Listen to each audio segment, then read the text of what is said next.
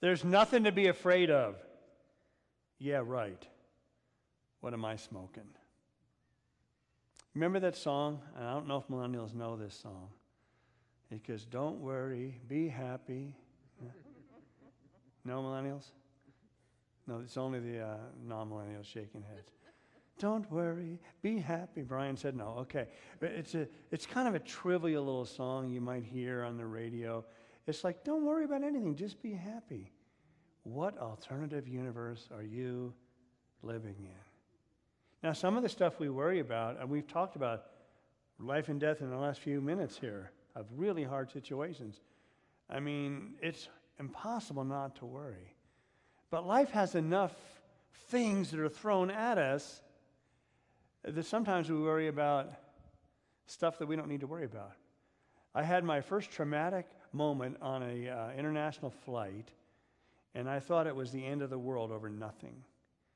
Coming back from Germany with my family, this was in the late 90s, and we hit what is normal coming in across the Atlantic Ocean. And by the way, normal flying into Denver. You ever had any turbulence flying into Denver? Have you ever breathed? You know, that's like a silly question. Flying into Denver is like going to an amusement park. But here's what we experienced. It was called an air pocket. Anybody heard of that? Or it's also known as a microburst. And it's caused by intensely decelerating headwinds, which can be faster than 60 miles per hour, that literally create this pocket. And remember, the airliners flying how far? How high? About 35,000 feet, particularly across the ocean. So there's a lot of room to maneuver. So the airline, or the airplane, is built with that in mind aerodynamically. And yet, if you don't know about air pockets and microbursts, they're capable of actually dropping as far as 2,000 feet. Now, if it goes that far down, what will come out? Oxygen mask. Very good. You're tracking well. And then, of course, Panic City, because nobody ever listens to those presentations in the front. Could you repeat that? You see? And now, there's 2 times that microbursts can be a problem. I want you to help me here. What's the one thing that could go wrong while the flight's going on? No, not really. Here, Brian's got it. There you go, future seminarian. Stuff flying around. It can hit somebody in the head. But when else could a microburst be a real problem? There you go. See, Stephen knows. Because why? He doesn't have room to correct. When you're at 35,000 feet and you drop less than 1,000 feet and I'm screaming, oh, I'm going to die. I knew it would come to this. And but my first microburst, there's all kind of ladies screaming. That's not sexist. There were ladies screaming. I'm just journaling what happened. And all right, some men might have screamed too. It's okay. But you see, there's a whole lot of room to maneuver, and there's nobody in the flight crew that's worrying about stuff. They're not. The pilot's not getting around and say, well, he just says, we're encountering some turbulence here. Everything's all right. Please sit down, strap your, if you don't have your seatbelt strapped, da-da-da-da-da. There's nothing to worry about. So here's the key. Trying to understand in life what are the legitimate things to worry and what we really need to bring to the Lord. But the thing that Jesus said more than anything else, you would have thought he would have said, well, I love you guys. I love you guys. I love you guys. His life lived out showed us that. His sacrificial death was an expression of incredible love. But what did he say to us over and over again? Do not be afraid. Over and over and over and over again, he says, don't be afraid. Because it's hard to be a mortal human being in a world of turbulence. By the way, the Bible pictures, as we move towards the end of history and the second coming, that God says, I will shake all things. How's that for a microburst? And when things start to shake, I get nervous. So we're going to learn about the great reliability of God as he says, don't be afraid. Let's stand for the word of God. This is just, was it 4 or 5 little verses? 4, 5, 6, 7, 4. That's why my fingers don't count. All right. I tell you, my friends, do not fear those who kill the body, and after that have nothing more than they can do. But I will warn you about whom to fear. Fear him who, after he is killed, has authority to cast into hell. Ouch. Yes, I tell you, fear him. Are not 5 sparrows sold for 2 pennies? And not one of them is forgotten before God. Why, even the hairs of your head are all numbered. Fear not, you are of more value than many sparrows. The word of the Lord. All right, please be seated. 3 principles this morning. The first is going to be an exclamation of how God works in mysterious ways. And by the way, I can only explain as much as the Word of God gives me. I can't speculate. The angels will be laughing at me. The second is this hard verse about fear him who has the power to send you to hell. And then the third is the glory of the gospel. So if you're going to leave before the third principle, okay, make sure I have your cell phone number, because I was told this by a seminary professor, that if you ever let them leave without understanding the gospel, you must get on the phone and you must call everyone in the church and finish the sermon. So, I bet you won't leave now. I don't want him calling me. Here's the principles. Powers limited by God, the leash we're going to talk about. Reverence given to God. What does it mean to fear God? And then deep significance from God. Knowing his love and who we are and being his. And it's all in this little section. All right. Powers limited by God, 12:4. I tell you, my friends, do not fear those who kill the body, and after that have nothing more that they can do. Only Jesus would say something that counterintuitive. That's outrageous. I mean, just do a poll, do a survey. How many of you are fearful of some terrorist that wants to kill you? You know, or some, should we pick on Russian mafia? I don't know. They don't have your best interest, and they want to wipe you out. I'm afraid. They've got all the power. They could wipe out my life, and if I lose my life, I what? I lose everything. There's nothing left. My mortal body, it's dead. Everything is over. What are you talking about, Jesus?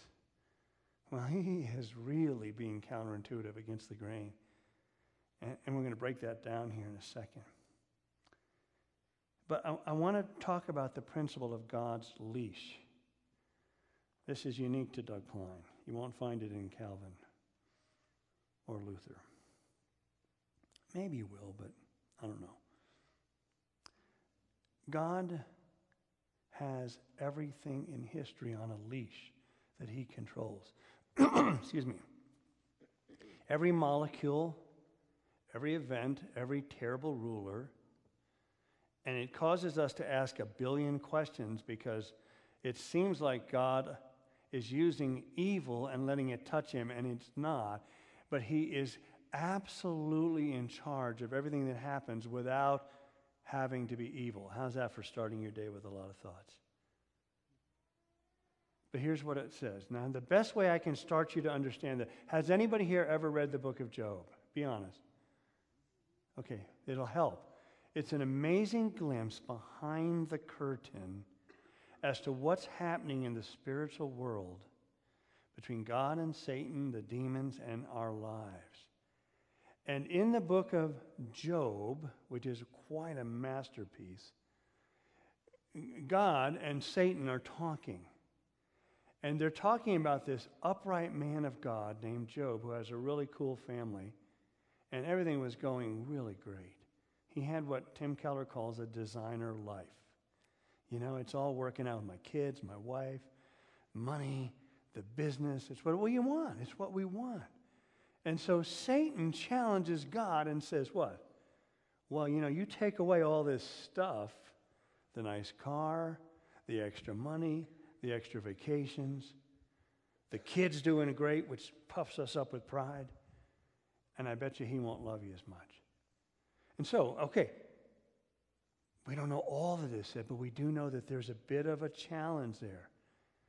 And so God, under his sovereign leadership and control, allows Satan to carry out some nasty stuff in Job's life. And it's very intense. It's the whole issue of theodicy. Why is there evil in the world, and what's God doing about it? And in the process, which ends in a glorious way, by the way, we see all kind of religious people giving advice to Job and saying, well, you're not going to church enough. If you'd only go on Wednesday night more or Tuesday night with the young adult group, these things wouldn't be happening. And all that kind of these religious theories are coming about. And yet God is letting us know in this little glimpse, I'm in control of this. Now, that's not easy to understand, is it? And by the way, there's a word for it. It's the capital of Rhode Island, you trivia buffs, and begins with a P. What is that? Good job. You've learned your capitals. Yeah. And it's not a state capital, but it is the way God governs history. And by the way, I want you to know, this is a side note real quick. It's for free, by the way. There's a difference between providence and fatalism. The Muslims believe in fatalism, or even New Agers. That's the way the universe works. You're in the wrong place at the wrong time. It was meant to be. Well, don't even cry, because don't even bother with it. Providence, by the way, allows tears and anguish and legitimate fear. But providence means that God is using all the events of your life and everyone's life to bring His purposes and sovereign will to bear. And He's working through very tough stuff. And He is in control. Now, our secular friends don't believe that. You don't know how many people I talk to, and I know you do too, that say, you know what, I've had it with God right now. I've trusted God, and I'm done with that narrative. I don't think you can fully trust God if there is a God. But we take it even further here. And by the way, you notice He calls you friends here in verse 4? He's not saying take another hill for me, work hard for me, work hard. Some churches, you feel like you're just pushing a boulder up a hill. God, I need to take the beaches again. And He has brought us into His deepest affection. And He calls us friends. But what does it mean? Let me back to that.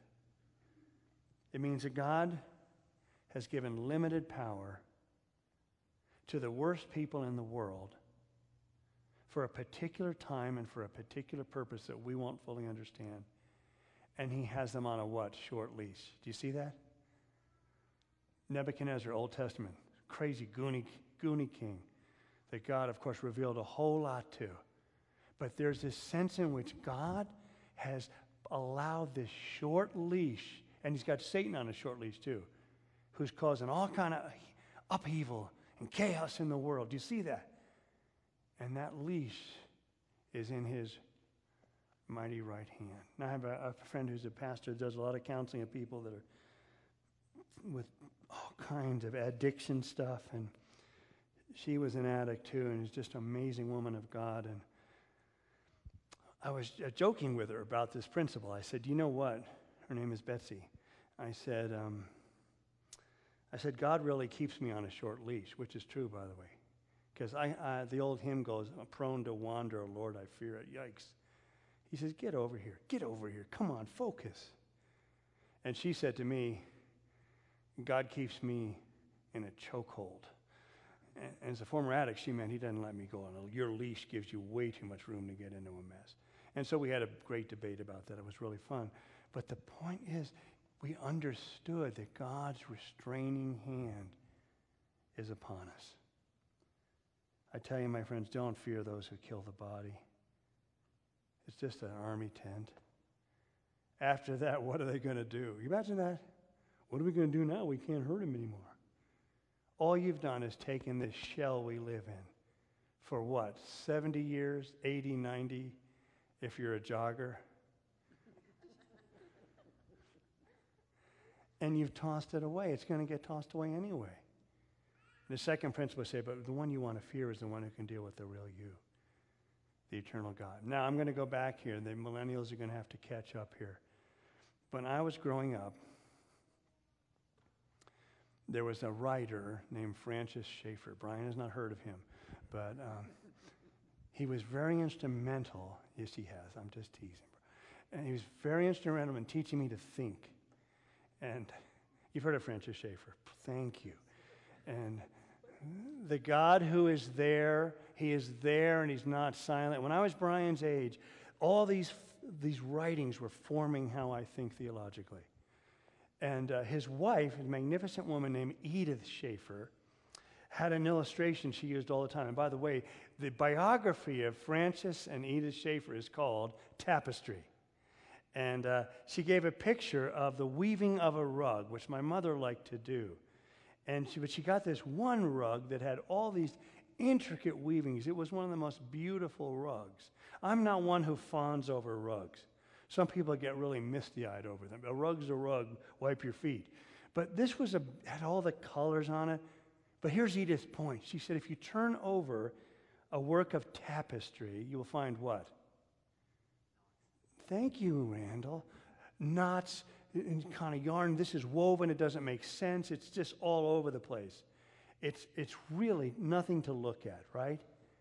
And she said that's our life. All the messes, all the disappointments, all the sins, all the times we didn't trust God, all the roadblocks we ran through that he tried to stop us, and the mistakes, the wrong decisions we made, da-da-da-da. It's all these knots. It's all these knots. I said this morning, it looked like my surgery from the last time, but that's way too intimate. But that's what it reminded me of. Yuck. And then you turn it over, and what do you have? You have a beautiful rug. The colors woven together.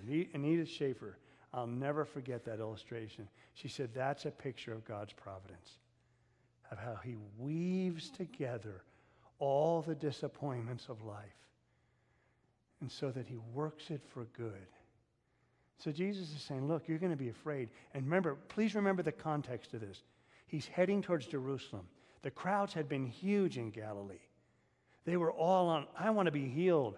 I want to have free meals. I want to have water in the wine. I want to have, the feeding of the 5,000. Look at this food. This guy is great. Who wouldn't want to pursue such a Messiah? But now, as he heads towards Jerusalem, as the crowds thin out, he says, look, guys, you're going to be afraid. And by the way, it bore itself out.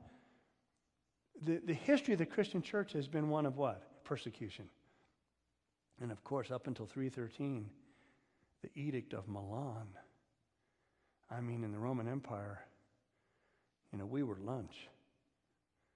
The lions said, hippie, dude, this is better than McDonald's. This is Christians. And so he was getting them ready for the incredible challenges to come.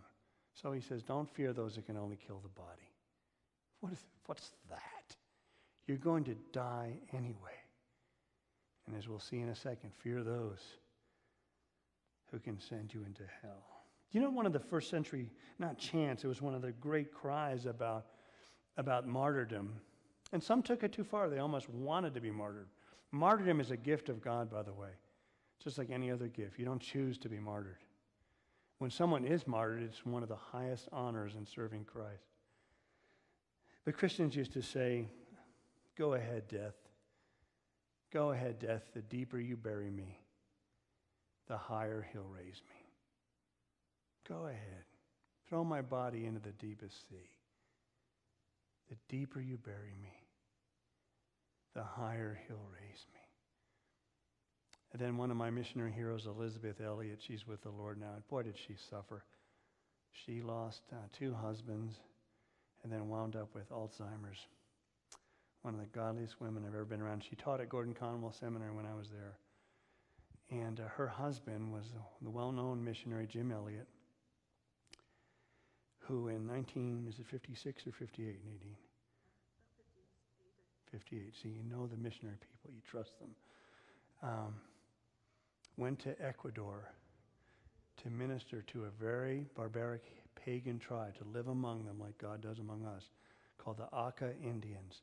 They befriended them. They went in to meet with them. They thought they had an open door. And was it 4 that were killed? 5, see. All right. 5 of them were speared by the Akas. And by the way, as the story goes, Elizabeth went back to live among them as a single woman with young children. And the Akas came to Christ. But here's what she said. It's almost immortal words right now. I mean, seriously. It was one of her great sayings then, but it stayed with me. She was, of course, admonished by people. What are you guys doing, you crazy missionary zealots? You have families, you have young wives. What kind of men would take their young wives and young children to these situations that are so dangerous, which turned out to be true? All 5 of them were spared. And here's what she said. No one is foolish. No one is foolish who gives up what he cannot keep, our life on earth, to gain what he cannot lose. Let me do it again. No one is foolish who gives up what he cannot keep to gain what he cannot lose, eternal life, the promise of Christ. All right, that's the first principle. That's a lot, I know that's a lot. But the point is, powers are limited by God. You're hearing the word providence and tapestry and how God works, and it's a mystery. You never go up to somebody who's been hit by a drunk driver in a random situation and say, well, it's all part of God's plan. No, you cry, you realize that life is agonizing, and you love on people. It's not some vague theory, but it undergirds how we understand God working in history. Second principle,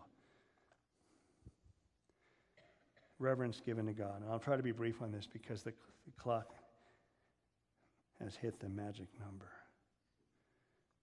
But I warn you whom to fear. This is hard. Fear him who after he is killed has authority to cast into hell. Yes, I tell you, fear him. Now, what does that mean? Since the garden and the fall, man has run from God in sin, covered themselves in shame. So do we just need to back off from God when things are tough in our lives? What does it mean? Many people that are not even sure there is a God are afraid of that God, and they spend their whole life running from him. It means this. Let me just tell you about Isaiah real quick. In Isaiah 6, there's a vision of the Holy of Holies, which, by the way, we can access because of Jesus Christ. And the seraphim, the cherubim, the angels are there, and they're worshiping God. It's a picture of his holiness. And Isaiah the prophet, who was a really good guy, I wish I had his language skills and his smarts. When he captured the glimpse of the Holy of Holies, what did he say? Boy, this will be great on Instagram. Whew, the amount of followers I'm going to get on Twitter. No, he said, woe is me. For I am undone. That means I'm coming apart psychologically. Because I am a man of unclean lips, and I dwell among a people of unclean lips. And then, of course, the Lord atones for his sin through the angels who take the thongs from the altar, and they touch his mouth, his filth. And he is protected by God. But when we fear God, it simply means learning how to revere him and love him, and that reverence is a deep understanding of the most important theological principle you will ever learn, and that is, he is God and we're not. Not everybody's able to go to Denver Seminary and learn all this heavy stuff. But if you learn that principle, as you battle with life and battle with God, he is God and you're not, you will have a sense of trust and peace, and all right, I'll let it go, I'll let it go, I'll let it go, I'll let it go. But to fear God also means to apply your mind to wisdom. It literally means to learn from God and recognize he's not just a chum. I told you about the illustrations when I was growing up. No, it was when I was pastoring in Michigan. This one guy, I love the guy too, but he's talked about, let Jesus fly in your plane with you. Let him be your consultant. Let him help you with your business. I'm thinking, that's great. Whatever I want, he'll help me make. That is the nonsense of evangelicalism. Jesus is flying the plane. You're along for the ride. And fearing God means, yes, he is holy. But I want to add one thing to it, and this is so cool. I don't want you to forget this. We fear God from within the covenant. Okay, that sounds heavy, but I'll break it down. God is married to us. Everything we do is part of the covenant signs. Baptism, the Lord's Supper, is the ring. The whole marriage thing is all about his covenant. He has made us his own. Inside the covenant, the Passover lamb has been slain for us. There is incredible love and acceptance and assurance and patience. And there is a covering for all of our weaknesses. And there is the holiness of God is granted to us in the midst of it because we're part of his family. Do you see? We really are. We're in the covenant. If you go outside of the covenant, you get what? The wrath of God against sin. And then you run from God like you've never run. But you'll never escape. I know that's hard. I know that's hard. But this is the principle when he says, and Jesus is just laying it out for us here. He's saying, I warn you to whom to fear him who after he is killed has authority to cast into hell. Yes, I tell you, fear him. And by the way, have a good day. Oh. And so what does it mean? Real brief. It means that I take his word much more seriously than I do your word. And you do the same with me, okay? I give it more weight. I was talking to somebody this week again about God's glory and how we glorify God. We glorify God through living for him. Got that? But when we see his glory, what does that mean? Well, for most of us, we don't see it in a way that we will in heaven right now. It is absolute beauty. It is light. It is the most extraordinary character you will ever witness. But here's what I think is much more practical. The Hebrew word for glory is kabod. You don't need to know that to get into heaven. It just showed that one time I went to seminary. But kabod means weight or matter. It's literally the word for matter or heaviness about it. And so when I take God or I glorify God, what do I say? Your word matters more than my problems. Your word is much bigger than my fears. Your assurance is way more important than my bad emotional moments. And when I get criticized from other people, you matter to me, God, much more than the criticism I'm getting from other people. And because you are glorious, you have weight, I'm really going to listen to you now. And not just vague obedience. I am really going to listen because you matter. I love that song that Tina had us singing this morning. And I don't remember the exact lyrics, but I was absolutely loving it. And you are more real to me than the air I breathe. And that's another way of saying he's glorious.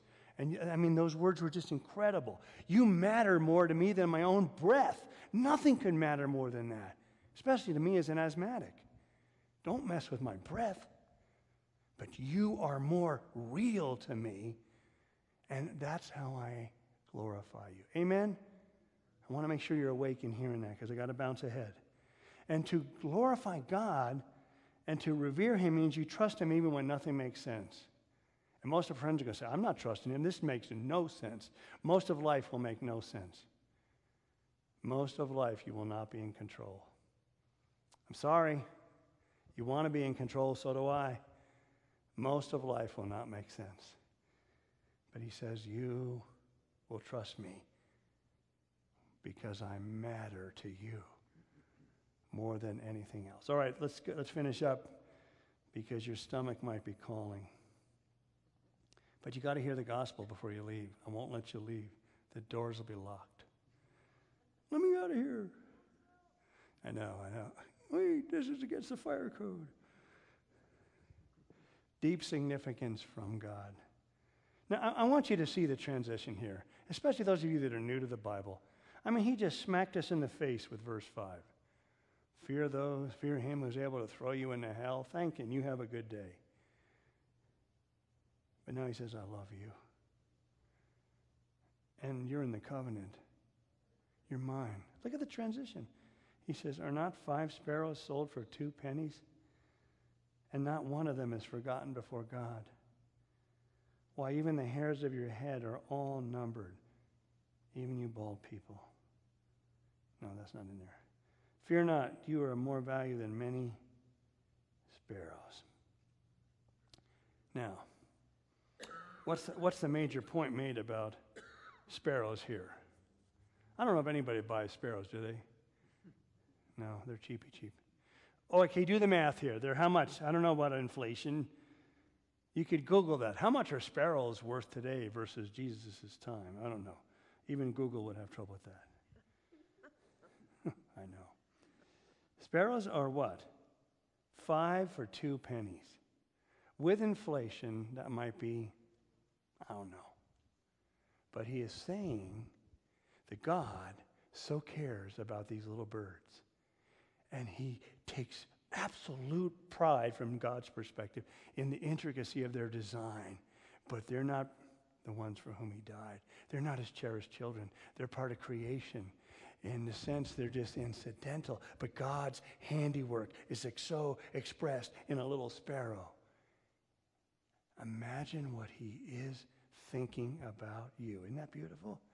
Now, theologian in residence Steve Hill said after the first service, he came in and he gave me a lot of attaboys. It was great and stuff. He said, but you forgot to mention that the sparrows were used as the cheapest form of sacrifice that you could get for the temple. I said, okay, thank you. I'll quote you next service. And but that's not the point he's making here. They were cheap for the many people who wanted to offer sacrifices but didn't have the money. You couldn't get any cheaper than a sparrow. So Jesus is using an extreme example here to say that God cares for the sparrows. What about you? He also says about what else in another section? About the what of the field? The flowers or the lilies. I love that. Which cause allergies. He says, how much more will the Lord care for you? He says, you matter. Do you remember I told you about the meaning of glory? Weight. What does it mean that God's glory is in us? Well, one day it'll mean you're just looking like incredible glory, light-wise, but right now we matter to God. And I said earlier, I'm going to say it again. What matters to God right now? What's the right theological answer? Say it again. What did she say? That's true, but what is God's heartbeat that he thinks about all the time? We prayed at the first service after the pastoral prayer. Thy kingdom. It's his kingdom. Okay. I mean, that's God's about his kingdom. He's about the nations. He's not messing around. It's absolutely what he cherishes. And so Jesus taught us to pray by saying, thy kingdom come, thy will be done on earth as it is in heaven. And then so what does that mean? It means every ethnic tribe. That means missions. It means every people group of the world will be brought in because he says, I have other sheep that are not of this fold. But then let's not make it too heavy and theological. What is the kingdom made up of?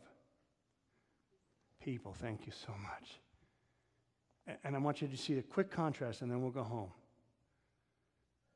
God has already done with his creation. Now, we get, where is he going to create any more planets? I don't think so, but I don't know. He didn't reveal that. Will we find new planets? Probably. He's an amazing creator. And after he created, he said what? It is good, or that's cool, whatever you want to. He said, it's amazing. High five. And he said it within the Trinity. Whoa. But he's not worried about the creation. He's not really upset about planet Neptune. He says, go explore Mars, but Mars is Mars. I made it.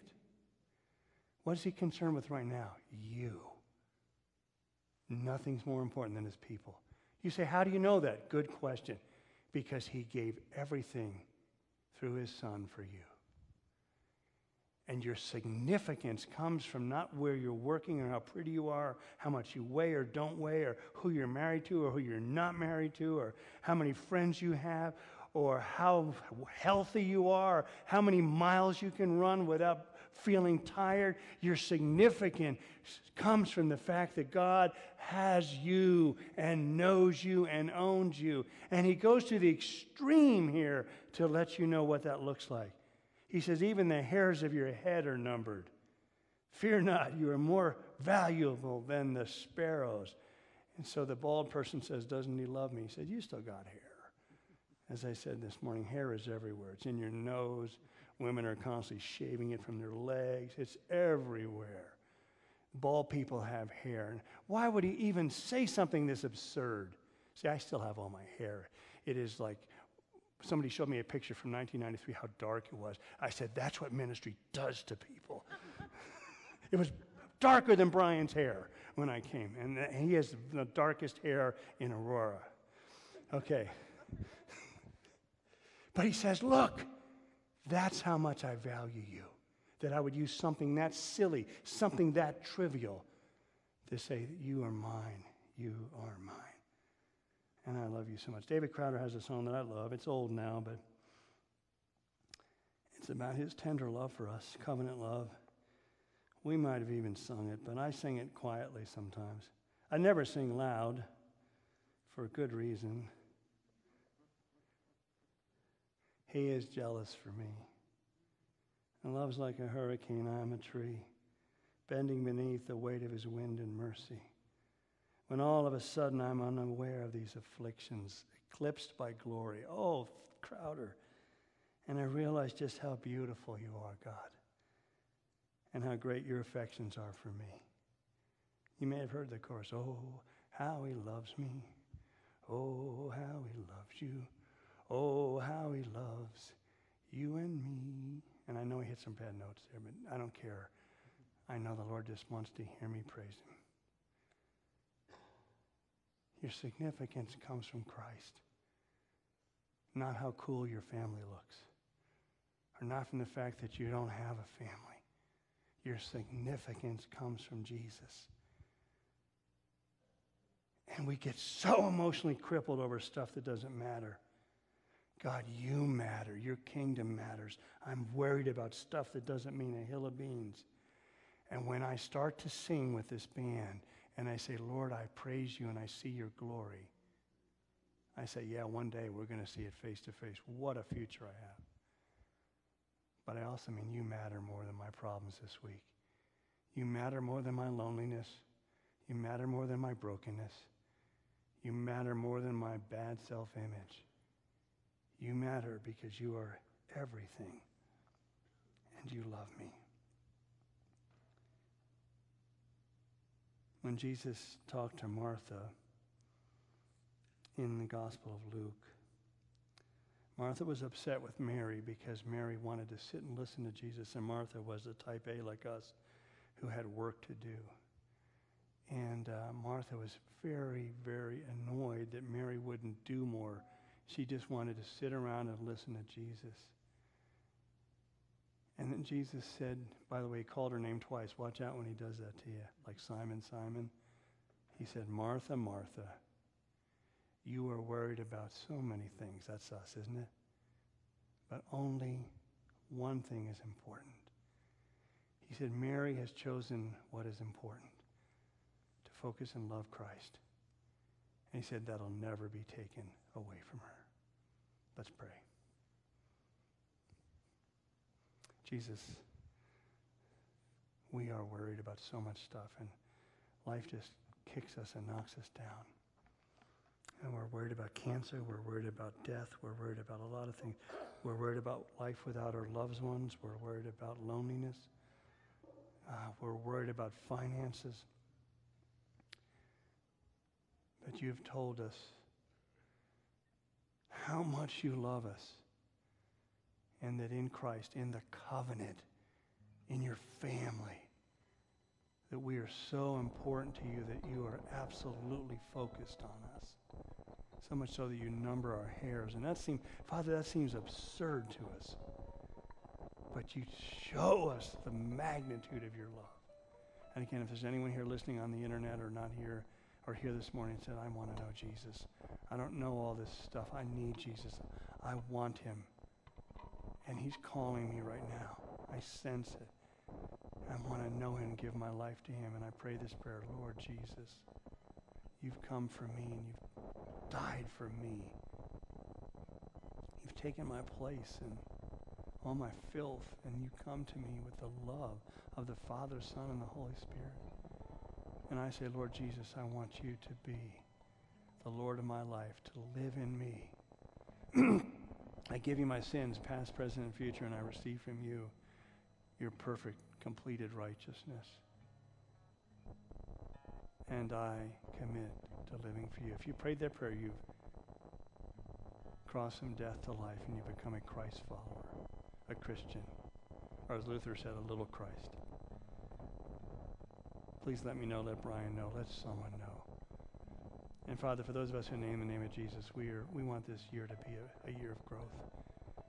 And those little things that are eating us alive, we give them to you, and we'll give them to you tomorrow morning, and the next day, and the next day, and the next day. In Jesus' name, amen. Please stand for our final song.